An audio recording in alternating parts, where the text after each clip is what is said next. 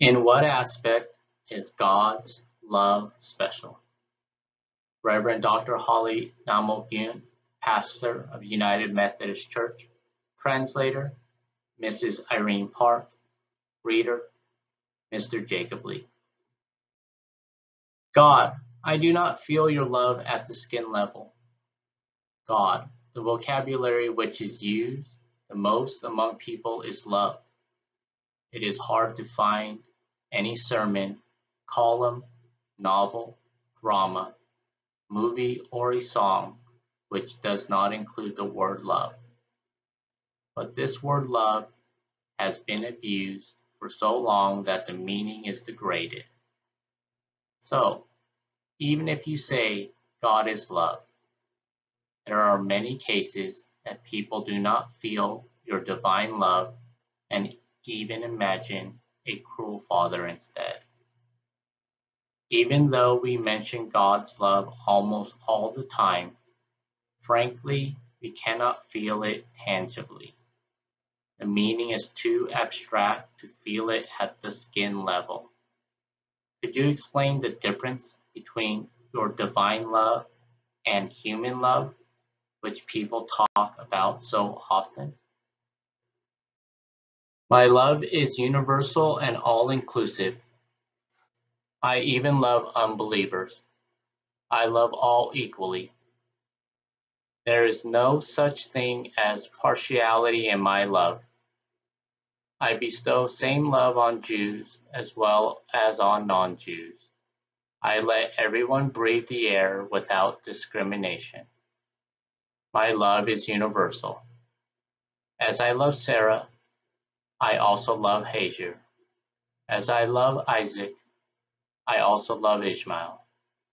Even though I love Jonah, those people in Nineveh are also my children, whom I cannot give up. All of them are my children whom I have created. The reason for embracing them in my bosom is that they are my heartbreaking children who were abducted and cannot be with me. You could never understand that love. Even though I am God of Israel, I am also God of all nations. Your love may be limited to your own family or church families, but my abundant love is more than enough to embrace the whole population of the world. My love is wide, deep, high and long. It is much bigger than the universe, and it is impossible for you to grasp the concept with your perception. That is why my love seems abstract and superficial, and you cannot feel it at the skin level. My love is well-rounded. People want to possess and control the person they love by saying, "You are mine." But my love is of high character. I do not force nor threaten. I never compel nor intimidate until my loved ones willingly open their hearts. I wait until they trust me enough to open up, and I respect that love. I treat them valuably. I try to establish the relationship of shalom, personal relationships, and never think they are my possessions. When you consider the other person is your possession, you treat with insolence and out of character, and you want to control as you want. These vocabularies do not exist in my love dictionary. My love is everlasting love. Even Apostle Paul said love is patient, but my love is eternal and everlasting. Jeremiah 31, verse 3. Even though patient, long-suffering love is quite sacrificial, my love is infinite. It begins from eternity and lasts forever. People worry if my love would end any time. Eros, man and woman, and phileo, friendship, can be wonderful when things are well. But when things go badly, one could leave the relationship and abandon the other person anytime. My love is eternal. Compare it this way. Human love in life is momentary, whereas my love is eternal and everlasting. My love is based on the covenant. The love of that covenant came into full bloom on the death of God's only begotten Son. I am different from you mortals who are attracted emotionally and physically. I am love based on the Word and the covenant. My love is the covenant and the promise. Since it is based on the integrity of Christ, the sacrifice and death on the cross, it is everlasting and does not waver. It is fundamentally different from human love, which is easy to fall in and easy to break up emotionally as well as physically. This love was exchanged with death of Christ. Therefore, this love of covenant is accomplished and solid.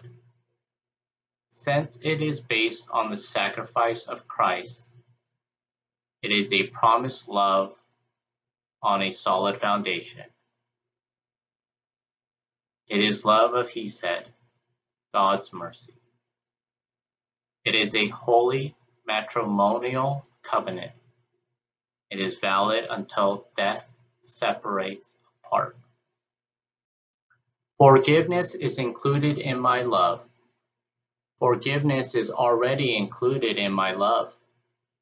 One ought to cover the shortcomings of loved ones, such as between husband and wife and among family members. But the reality is not so. For humans, shortcomings can become the reasons for breaking up the relationships. But when I love, forgiveness is already implied in it. In the heart of the prodigal son's father, love and forgiveness existed together. He waited in front of the door for all that time just to forgive. If we had never forgiven our children, would it ever have been possible for them to exist until now? If Cain had no such forgiveness, would it have been possible for him to be liberated from fear and walk publicly? Cain's mark implies that forgiveness is already included on the other side of love. We can see the road to salvation and forgiveness by the blood of Jesus Christ through Adam's clothing made from animal skins. My love does not see the qualifications, but the being, life, itself is the object of my love. Humans calculate the qualifications before entering a relationship. If the terms are not plausible, they give up the relationship. But I do not categorize my loved ones according to their qualifications. I love their being, life, and value their existence.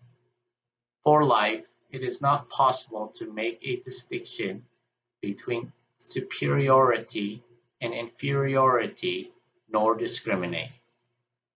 All are precious. I accept as they are and love them. This is the main difference from human love. Even parents show favoritism according to their children's achievements and abilities. But I love as they are and honor them valuably. Abilities, qualifications, and achievements, such things cannot become the roadblocks in my love, because I created one of them by molding and bore them through toiling of childbirth. My love can be described as in spite of love, still loving in spite of. Even though my love is unconditional, it does not mean I tolerate self-indulgence. pruning is part of my love. Unconditional love does not mean anything is acceptable. My love goes hand in hand with righteous exhortations and disciplines in order to correct the pathways in life. This is because love is not rude. This is the heart of parents who must chastise children for discipline. Since no discipline means allowing alienation from the society, true love is to correct and discipline for the purpose of the children's happiness.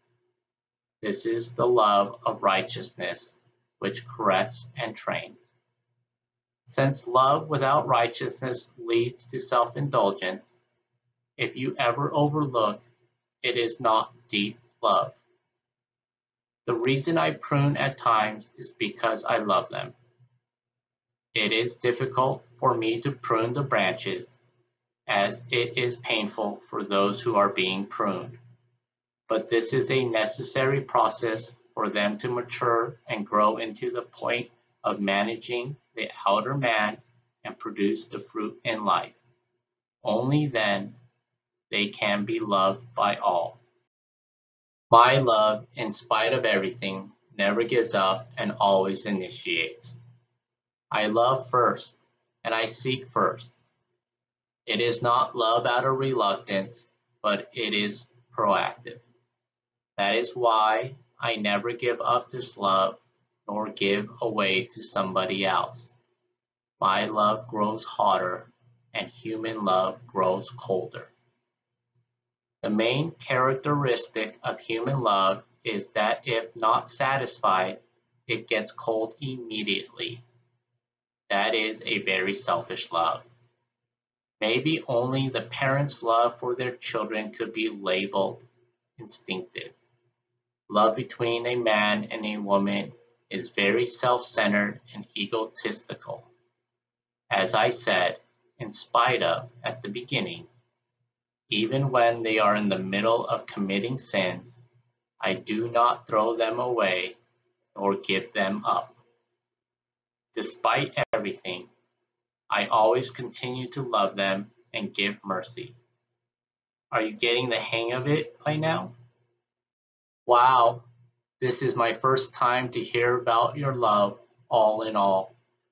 But Lord, I feel my heart is too confined to embrace such huge love. I am not the right vessel to hold your love. So I am very much frustrated. Dear God, grant me a bigger heart to hold love. Your love, which is bigger than the Pacific Ocean and bigger than the universe. Not only is it impossible to imagine, I am afraid my emotion has dried up. Lead us, swim into the sea of your love and invite those who desire to do so into your bosom and touch them. And please God, do not be disappointed when I cannot sense your huge love. Now that I have heard everything you said, I feel even more overwhelmed because I am such a tiny vessel to hold your love. If I experienced all your love, I would surely faint. Please allow the appropriate amount for me to experience. That would be the only way for me. Thank you and thank you. You can order these 3 books from Amazon Kindle. 365 Prayers of Blessing for Your Children. Theory and Praxis of Land Work. The Lord's Visitation for 14 Days. My Beloved Bride, Heal as I Reveal.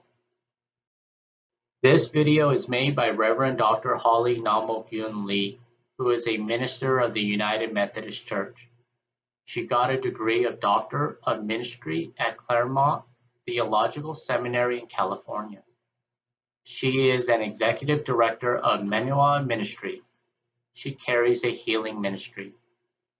She is an author of 40 books and led 1,000 revival services and over 200 seminars for ministers.